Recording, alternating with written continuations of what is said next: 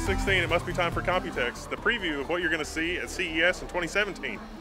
You know, they did more than just talk about the products and the stuff that won the awards. They talked about some new, I guess some new initiatives they're putting together here in Taiwan. So we're going to cover that. But first off, you made a list of everything they talked about. Let's go through it and cut through all the flowery stuff. So with Computex this year, they're looking at innovation and startup companies, and so they have something called Innovex. And so Innovex is another, not really a division, but another sort of slant on specializing companies. You see, this year there are 23% more first-time exhibitors than ever. There's over 1,600 exhibitors in 5,000 booths from 30 countries. So one of the things that's interesting about this is they are really encouraging and almost pushing the idea of you need to come to Taiwan and set up your company because the government's going to help you, the city of Taipei is going to help you, and you have a huge talent pool here of people who just understand the way technology works. They're programmers, they're designers, lots of industrial designers and that sort of thing. So there's sort of a drive to say, hey, you've got a startup idea, you've got something going on, we've got all that here, and they're also working together with Innovex to put together some venture capital funding for these companies, for the ones that are the most promising. So a lot of it is it's really going to benefit Taiwan, so that's one of the reasons why here at Computex they're sort of pushing these ideas. Plus, they also say most of the future technologies, and they've even got a futurologist here saying most of the future technologies are going to come from small companies, not the big established companies. Yeah. Vito DeBari is the futurist that was here, and his presentation was really interesting. He was saying that, he's suggesting that maybe in 10 years, Taiwan might be an alternative for a Silicon Valley type destination because of things like the Internet of Things. With the Internet of Things, he said the rules haven't been written yet. And so he was talking about partnerships between a lot of companies and a lot of companies that may not exist yet. That there is not an 800-pound gorilla that actually goes with the Internet of Things. We've got Apple and Microsoft and IBM. Those companies may not actually be the 800-pound gorillas of those industries. And the partnerships thing I think was really interesting because he sort of saw, maybe that you'll have small companies and other companies that are working together for the Internet of Things. And so, his opinions as a futurist I thought were really interesting. See, the thing about Taiwan, and if you guys have a startup out there, I think Taiwan may be worth considering because not only does it have all the things we just mentioned, but it also has manufacturing. So whereas you don't have a ton of manufacturing going on in America now, you have some. Taiwan has a lot of manufacturing. It's kind of like the best of a lot of different worlds. Well, it's where East meets West. I mean, we're talking about China, and we're talking about all the manufacturing that's in China. But with Taiwan, it's more of, sort of a USA style. We might be a little bit biased because we're from the USA, but more of a USA style corporate culture. So it's literally where East meets West. And maybe not today, but in the future, it's sort of an ideal startup destination, an ideal Silicon Valley. So there's a big hardware overclocking thing that HW bought or whatever, hardware bought or whatever. They're doing a big overclocking thing. I think it's sponsored by Intel and a few other companies. But we're going to see 20 different companies represented here. Dan Kopp is going to be here. He's the one who won the overclocking competition for the GTX 980 Ti Hall of Fame in Wuhan, the one that Galax threw.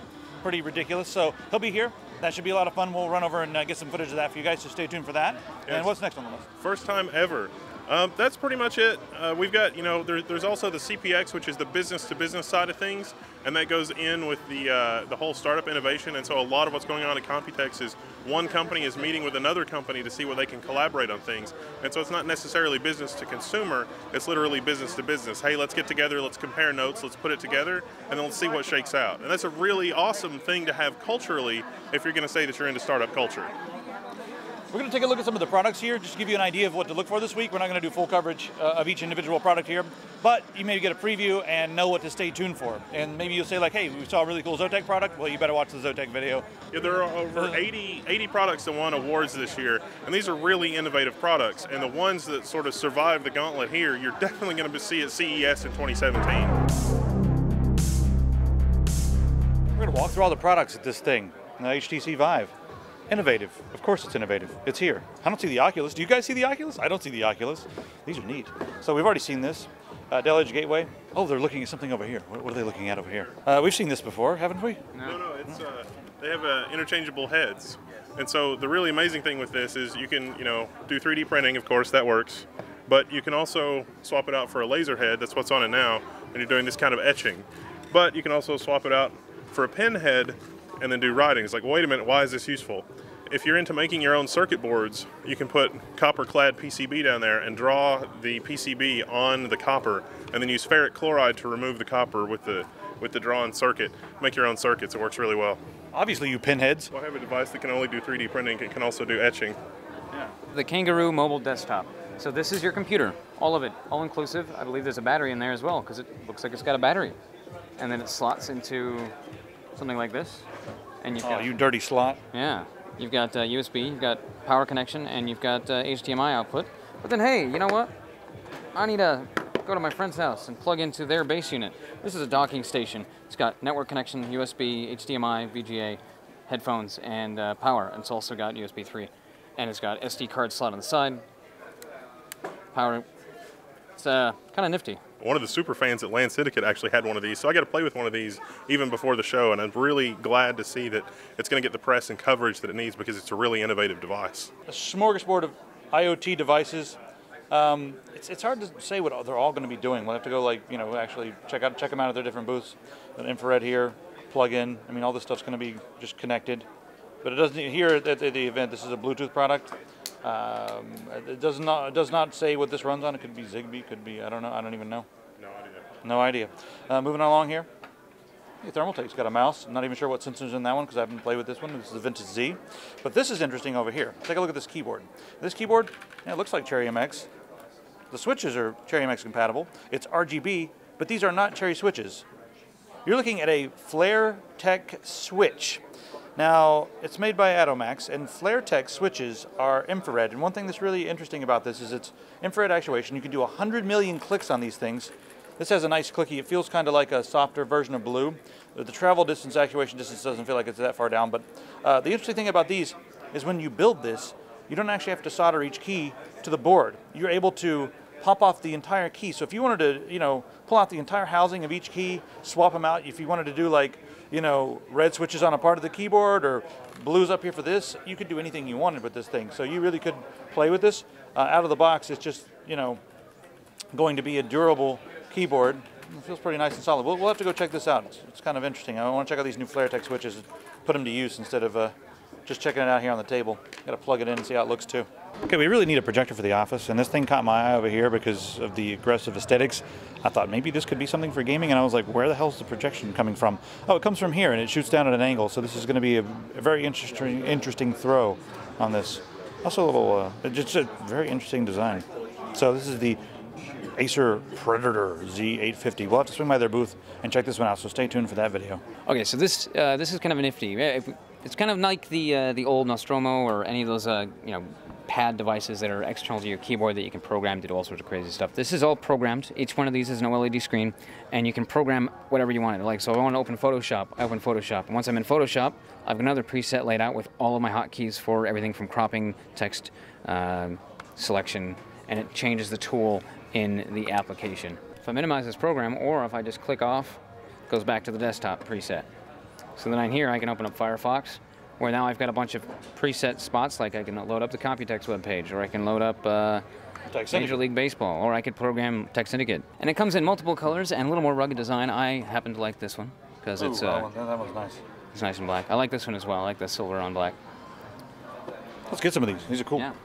And it's called the Infiniton Smart Screen Keyboard. All right, so this is a peephole camera / peephole replacement. So you've actually got the housing and this device. It's actually got a camera. It's all Wi-Fi enabled, so you can have this projecting to a computer in your home that's constantly feeding, or your office. This is the other big thing. You can put this in the door of your office. So you don't actually have to stand in front of the door. Completely changes the dynamic of any of those action movies where the person comes up and looks to the door. They're very scared that someone's going to be on the other side to shoot them, and that's exactly what happens. Is they hold the gun up, and as soon as they see the shadow across the peephole, they shoot him. Now you don't even have to get in front of the door. You can see it from everywhere. Like, I'm not coming to the door. Changes the dynamic of all those action movies. Just saying. A bunch more cameras, but Wendell, you found something interesting here from Acer. So this is an Acer, small form factor PC, an Intel Core i5. Looks like any other, right? Oh wait, what do I have here? Oh my goodness, I've got a graphics card, but look at that, I Legoed it together. How crazy is that? All right, I'm gonna set that down. Maybe I need more storage. USB 3, but also built-in connection here. Oh, and maybe I want a DAC. I want an actual real nice, an actual real honest to God DAC. Still small form factor, but wow, that's really interesting. We saw this last year, but they made some really interesting new innovative updates to the Atom. This is the AR2. Now, this is a camera that's Wi-Fi that follows you. And one of the most interesting things about it is that it can detect when you're behind it, and it will actually turn around and follow you there. So really good for home security, and just, we're probably going to put a few of these in our office. The thing that's really awesome about this, other than the fact that it's one of the only things like this in the consumer market, is the fact that to install it and to power it, you screw it into a light socket. Now, in my opinion, that's really smart, because you can hang it upside down from the ceiling in any light socket anywhere, and just let it monitor what's going on in the room. And since it's Wi-Fi, you'll be able to monitor it while it's monitoring whatever's happening on all your devices. Pretty cool. All right, I'm really excited about this right here. This is my Pebble Time Steel. This is the Blocks modular phone. So Pebble Time Steel, it's got, the idea of having smart straps, being able to connect to something here, and the strap has some kind of intelligence to it that maybe it's an extra battery or whatnot. But this guy has gone a step further than that. So each one of these chains in the watch is a module. So let's disconnect this here. Look at that, easy to come apart. All these little block devices. We got extra battery. We've got a flashlight. You can see the flashlight here. It's all controlled by the watch itself. And then you've got GPS, heart rate monitor, and altimeter, all built into the watch. And let's say, I don't need any of those things. Okay, well then just get a strap and plug it in. You're good to go. But then you got the watch face on top. Or let's say they come out with a new one down the road, and suddenly you're like, I want the new watch face. I want the new watch bit. You can pull that out, replace it, and all of your modules still work. And if you don't want this module, you don't want that module, you don't have to get it. It's all completely build your own. Build your own watch with all these crazy sensors on it. Something from my bucket list can totally happen, which is, the Tesla automatic summon ability. So it's going to be like, hey, little buddy, you need to pick me up. And the Tesla would come and get you. And so for those of you that weren't paying attention, that's a reference from Knight Rider. We got a couple more smartwatches here that actually look like regular watches. This one's a bit bulky for a lot of people, and some people are more into, aesthetics than functionality because they're crazy. But, if that's the thing, these are going to have a lot of functionality and some aesthetics. So there's just Asus different Zen watches here. Pebble there, just for comparison.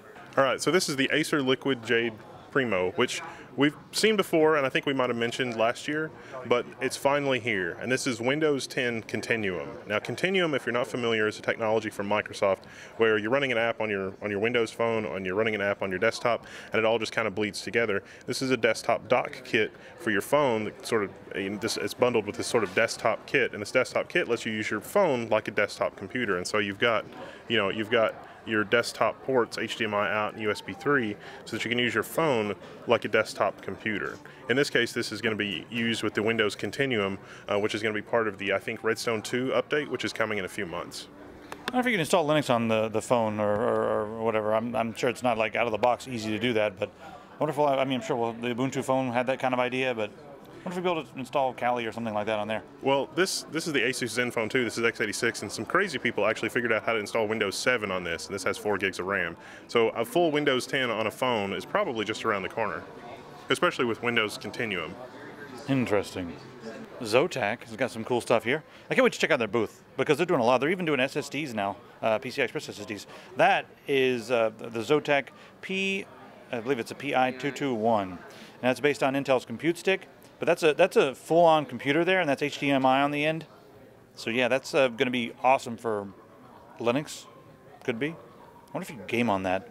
Could be a nice little thin client too. Plug it into your TV, It's a Skylake mini PC. It's a Skylake mini PC right there. That's kind of ridiculous. Interesting. Thanks to Corsair Gigabyte and Deep Cool again for making our trip possible. We'll see you guys in the comments and in the next videos.